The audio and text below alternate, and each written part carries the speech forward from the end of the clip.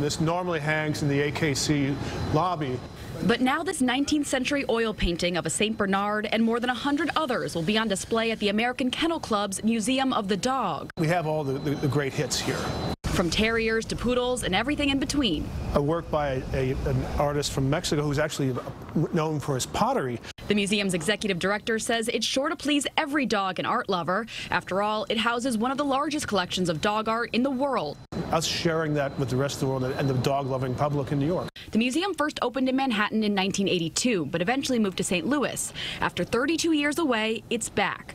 On the first floor, you'll find larger paintings like this one. This is a more contemporary painting. Hand-painted by Christine Merrill in 1990. It's the puppy's photo op, sir, not yours. It portrays George H.W. and Barbara Bush's dog, Millie. There's also a photo booth on this floor. It takes a picture of the museum goers and then matches them up with a dog that's supposed to look like them.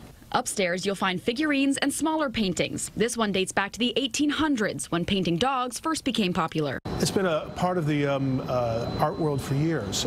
It started with people painting portraits to memorialize ancestors. Now, man's best friends get their proper places on the walls of honor right here in New York. Bauman, CBS 2 News. The museum opens February 8th and is located at the corner of Park Avenue and East 40th Street. General admission is $15 for adults and $5 for children.